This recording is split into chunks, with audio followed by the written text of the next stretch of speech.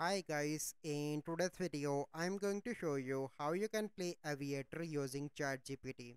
So the first step you need to do is to open ChatGPT. So once you open ChatGPT, you need to enter the script that I write and you need to hit enter. Okay, so wait for a few seconds. It will give you a code. Then you simply need to copy code and you need to open PyNative, search PyNative and open this online Python code editor. So you need to add code here that you copy from here. So add that code here.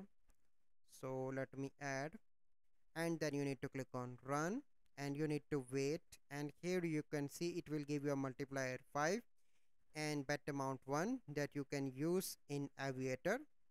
So this is a process that you need to follow. So I hope you find this video helpful. If you find this video helpful, must like this video, subscribe to our YouTube channel for future videos. We'll see you in the next video. Thank you. Have a good day.